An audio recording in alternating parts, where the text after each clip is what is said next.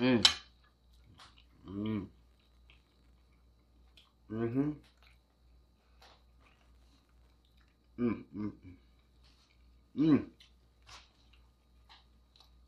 Okay. What you got going on up in the kitchen, Roach? What you got? Some collard greens, some black-eyed peas, fried chicken, pasta. What's up, guys? And welcome to my channel, What You Cooking. Alright? And for those that are new to my channel, welcome. I appreciate the love, alright? So just make sure you subscribe and then click the reminder button so that you know when I upload my latest videos. Okay?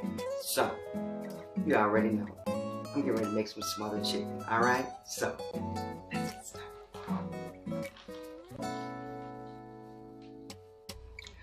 Alright, y'all. Y'all already know. This smothered chicken is not going to cook itself, alright? So, let me tell you guys what we're using here for our ingredients, alright? So, this is how I make my smothered chicken, okay? There's a few simple ingredients. I like to add bell pepper and onions to mine. Then I got some fresh rosemary that I want to add into it as well, so it doesn't go bad. And plus, it's a nice flavor to the chicken. And then you want to get yourself a whole chicken. I've already gone ahead and cut my chicken into 8 pieces here. So we're going to use it so a whole chicken. Now you can use whatever parts of the chicken that you want. You can use legs or you can use wings. It's all up to you. Alright, so that's what I'm doing here, okay? So we're gonna need our flour. Now the flour is because we're gonna have to flour your chicken because we're gonna have to fry it to give it a little flash fry to give it this crispiness skin on the outside, which helps with the part of the gravy part, aka the smothered chicken. It's just gravy and chicken.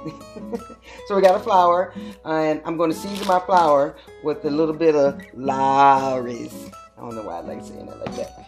Well, I do know why from the Bad Boy movies, but anyway. So we got some onion powder, and we got some black pepper, and we got some garlic that we're going to add to that also. So I got a friend that I work with. His name is Alex, and he lives in Texas, and he subscribed to my show. He's my guy, and he sent me some of these rubs. This I'm gonna jack it up.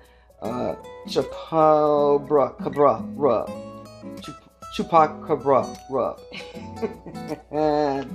But I get what I'm saying. My son told me how to say it, and he said it's some type of folk lord or something. But anyway, I like it. Look at that.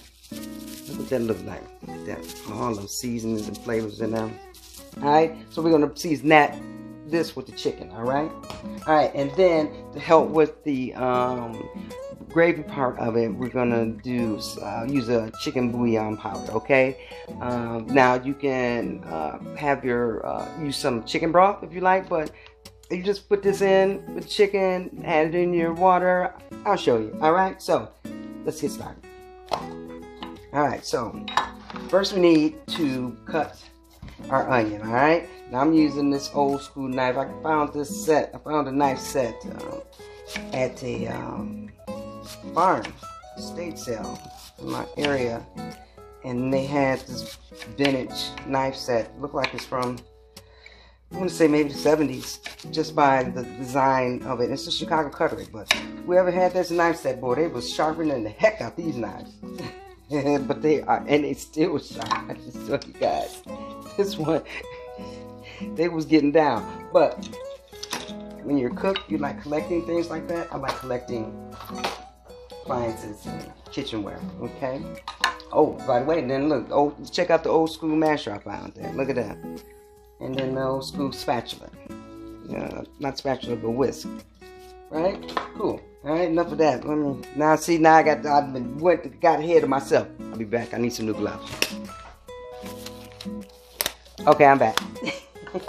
All right, so you want to slice your bell pepper. Now you want to flip it over. Trust me, it's easier to cut it this way. All right. Then I just do little strips, okay? And I ain't trying to get all fancy. Just cut the way you're comfortable with cutting. All right. You've done it for a while, you start to experience the flow of it, cutting, alright? So we're just going to cut these like this, alright? I got another one here, so cut that open, and you're going to take out the core of it, and place it to the side.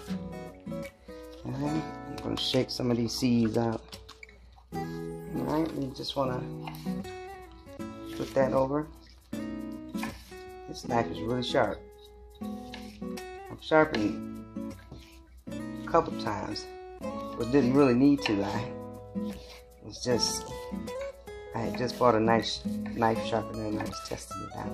Alright, so you guys see what I'm doing here, okay?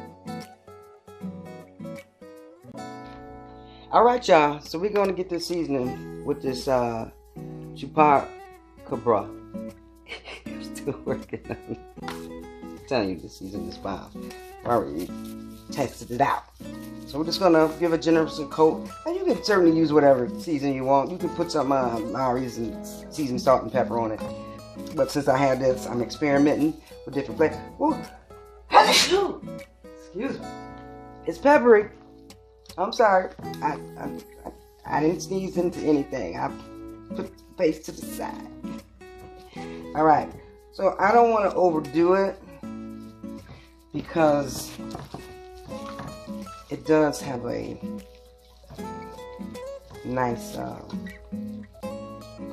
blend of seasonings there, and I don't want this to be the overpowering factor of it because you want that smothered chicken and gravy taste also. Alright, so I'm gonna put this to the side and I'm gonna let that sit for a minute, and then I'm gonna do the flour mix. Alright, so I'm gonna put my chicken over here next to my preheated oil over there. I've got it already set and ready to go. You don't want to have your grease smoking because that means that you got the grease too hot. Alright, so I don't want to put the temperature gauge all in there and give you, say it got to be 300 something degrees or whatever. If it's burning, if it's smoking, you got it too hot. Alright, then you know to turn it down. Alright, and don't put no chicken or nothing in that if it's smoking too, because it's going to bubble over and do some crazy stuff, and you're going to be in a whole nother thing going on. Alright, so you see I put a little Lawry's in there. I have done the test run on my seasonings, so I do have some measurements on how to season your flour. Alright, so right now I'm just freestyling it. Okay, so but basically you're going to have at least 2 cups of flour, and the rest of the ingredients I'll have below. Alright, so I got my onion powder. You definitely want to have that. And I also, you know, this how you learn how your flour tastes. You taste it. You taste the seasonings that you put all in there, right? And you see where it's at.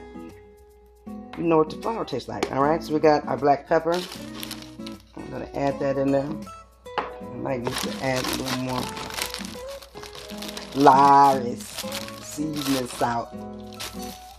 I might even, hey, let's just add some of my new fancy seasonings in there. Alright. Thanks again, Alex. Buddy from my job hooked me up with this. He's in Texas. He also gave me a fajito mix one too. Excited about that too. So I put mine in the bag as you see, okay? And then I just shake it up, you know? Just mix it up, mix it up. Shake it, shake it, shake it, shake it. That's all you got. Alright? Kind of easy for me anyway. You know? Alright, so we're going to see where the seasoning is, alright? We're going to give it a little pinch.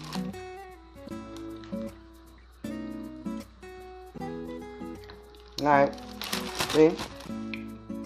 I'm there. Yeah, I'm there. I was going to say I might have went a little crazy on the seasoned salt, but I think we're good. Alright, so, y'all, we're going to get this chicken, the chicken in this bag. Oh, the dishwasher decided it wanted to open up. Everything. Alright, y'all, let's get started, because, again, some other chicken ain't gonna cook itself. Alright, so we're gonna put our chicken into our flour mix, alright, like so. Like I said, you wanna let the seasoning sit into it to, you know, seep into the meat. You know, it's about 10-15 minutes, you know. Like, if you're preparing the night before, you can do it over, you know, put it in there, let it do a marinade basically overnight. Alright, so we're gonna put all that in there. Like so. Seal it up. Take off my gloves then. You're just gonna shake it up, alright? And blend that all in there, okay? Oh, I'm getting ready to make a mess. I ain't have sealed all the way. I have had the bag bust open and flour go everywhere, so if that happens to you, but you ain't the only one, alright? So, yeah. Alright. You just add more time because now you gotta clean up all the flour that you spilled every darn where, okay? Alright, y'all, so let that blend a little more, shake it up a little more. And sometimes, you know, I let it sit too, you know, so the flour can stick to the meat. Personally, like if you're doing like buttermilk fried chicken. Oh man, love me some buttermilk fried chicken. Alright, I get some buttermilk chicken tenders. Check that out too. Click on that. I'll copy for that too. Alright, so I think our grease is about there now. Just test it that I was taught, you know, just put a little water in it. Kind of see where it's at. And if it's like popping really crazy and violently, like I said, it's too hot. If you see some smoke coming up out of it, it's too hot. Alright, I think we're good right here, okay? So we're just gonna do what I said, we're gonna do a little flash fry, alright? You don't want to put too much oil in there. Because, I mean, because we're not gonna like continue cooking the chicken all the way. So it don't have to be completely submerged in the oil. Plus I find, you know, it's a waste of my oil. I be happy when I use oil, I gotta get a couple of uses out of it before I deem it no longer useful. Alright, when you're cooking, the flavor's giving them oil too. Alright, so I think I may be able to get all these pieces in there because I got a nice sized pan. So depending on what kind of pan you got, you might have to do this a couple times. But I got a big enough pan here, pot, that I can add all mine in there. Alright, so move my hands off. Alright. Now, while that's frying, like I said, you're going to get a nice little crisp on that. And, get something to get my hands off with. Sorry about that, guys. Alright, so, turn it up just a little bit. Because the chicken, the cool chicken will cool down the temperature of the oil, okay? Alright, so I turned it up just a little more. Alright.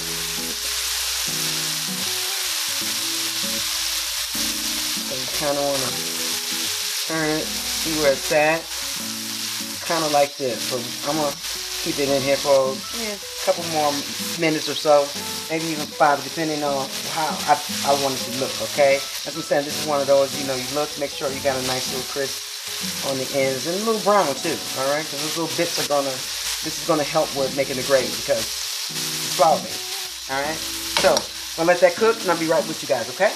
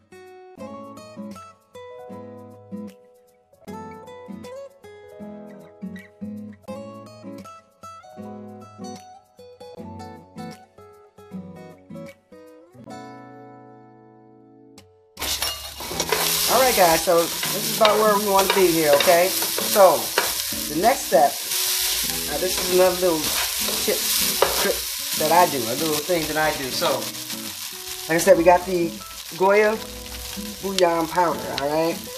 And you just want to, now, one of these packages, it goes up to 2 cups of, if you like, put it in a pot and then you boil it, it's 2 cups of broth. So, but I sprinkle mine right on in here, okay? And I use 2 packages, okay? Let's do this here. And I just pour that right on there like that, okay? Now, what I'm going to do here, I'm going to add in a little bit of this vegetable oil that I had, that we fried the chicken in, okay? Kind of mix that in there. Then you want to saute that with the onion, that chicken powder, alright?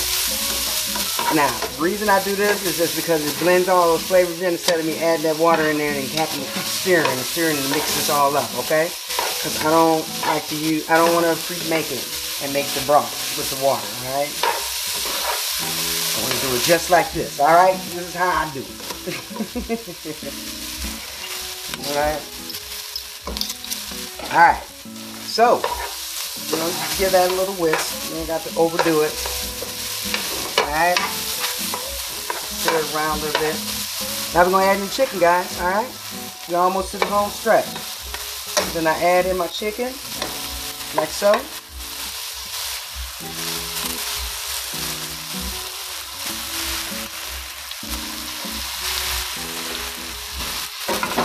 Alright, don't worry about it. Like I said, you know, chicken is not supposed to be done all the way, so don't be freaking out about the blood in there, y'all. Y'all just joining in or seeing like, what? That chicken, it's not supposed to be done. Alright, so then you want to take your bell pepper and onion. You kind of just want to place it on top of some of the chicken here. Alright. Now, I'm going to use, you want to, like I said, it depends on what type of piece of chicken you're using, okay? So you definitely want to make sure that the liquid, the water is going to be over the chicken, alright? So, this is what I do. I use 2 bottled waters, okay? So let me get my bottle.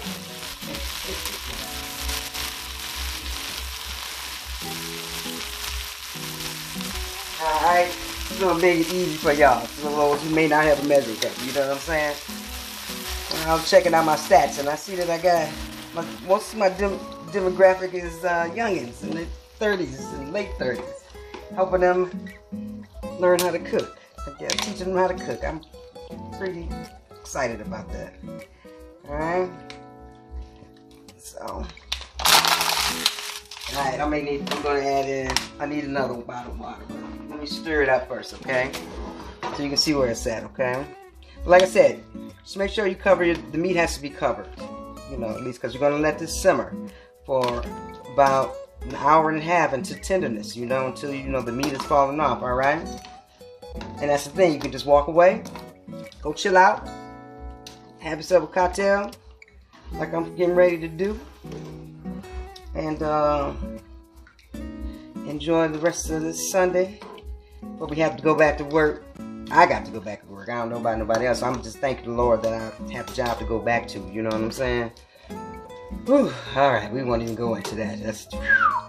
I'm just sick of 2020. I'm sure like everybody else. All right, y'all. So we're gonna add in I think I need to add in another bottle of water here. So.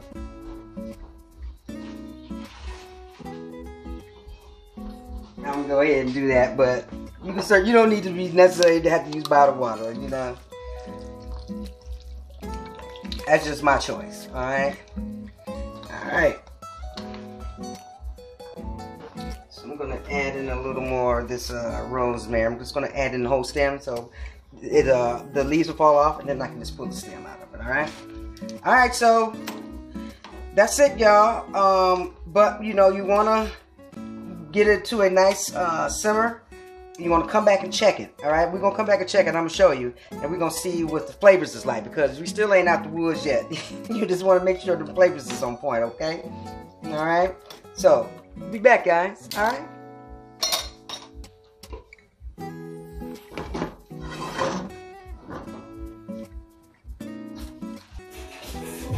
Alright, y'all. It's almost there. There we go.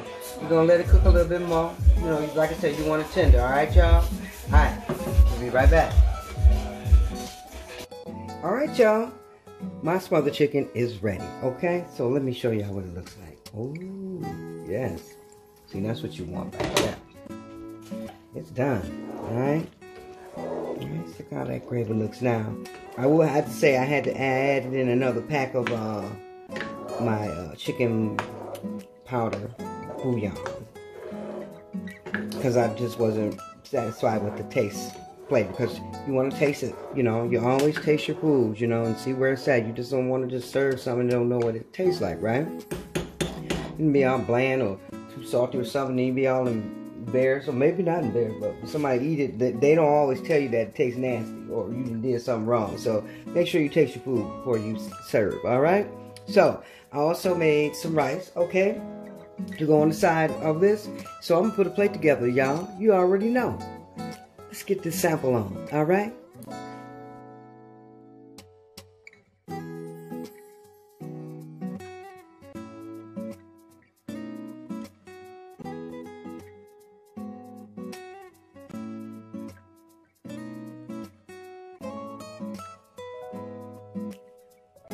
All right, y'all.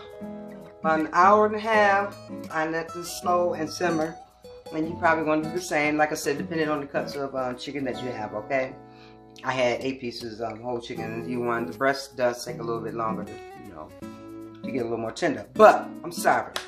Everything's done. I'm gonna give it a little taste and give you guys my reaction so you just know how good it is, alright? So you done already seen, we got the rice. We got our gravy. I got chicken breast. Alright. Let me get a little taste here with that gravy. Put a little rice in there too. There you go. I said grace. I did. I always forget to let y'all know. I do it off camera. Alright, let's go.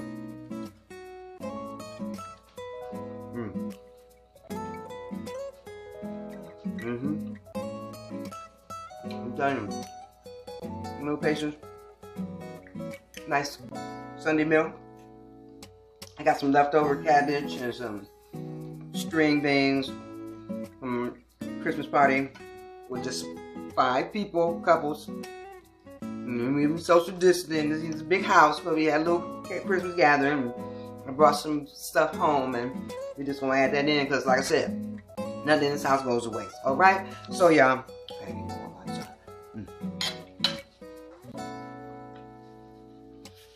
Thank you guys for watching. Again, I appreciate the love. I'm sorry, talking with my mouth full of food. But until then, y'all, what you cooking, Roach? See y'all later.